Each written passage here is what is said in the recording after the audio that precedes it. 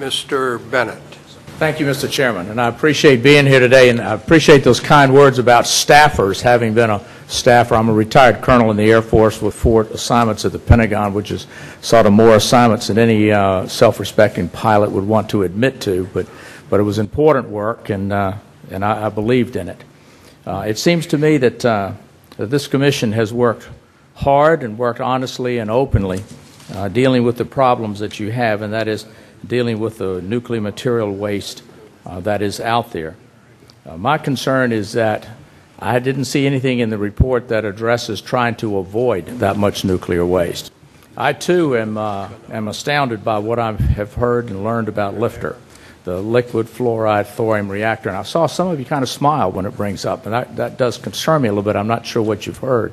We can study endlessly various things. My first assignment out of Air Command and Staff College was in Doctrine, Concepts, and Objectives.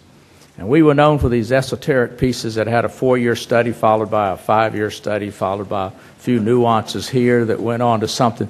But also that came out with new leadership out of that. General John Poustay came in with a make it happen kind of an attitude.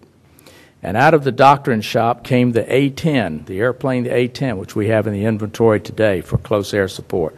It's been a tremendous asset. So there are things that studies can do if there's a focus put to it.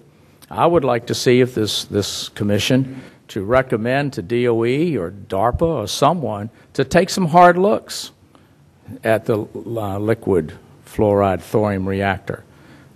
Prove it wrong. I've heard some others say that. What are you hearing about LIFTR that's not? What are you hearing about the molten salt reactors that's not there? But what I am also hearing, and if you haven't heard this, that a PhD out of Drexel University, a fine school, is heading up the Chinese LIFTR program, molten salt reactor program, and he's very well connected with the Chinese family. If I know that and you don't, I would be concerned, especially if we're talking about American leadership in something. If LIFTR consumes 99% of the nuclear material, consumes 99%, it only has 1% left over. Instead of a light water reactor that consumes 1% and has 99% left over, that would certainly seem to me to make the problem of finding safe nuclear storage a smaller problem, at least in volume, if not anything else. I would ask this commission to please take a look at something that is safe, something that operates in 1 atmospheric pressure. It's not going to blow up on you. That is passively safe, and that if it does lose power to it, the freeze plug and the thing blows out and it just melts into a vessel of salt. It's passively safe, in other words.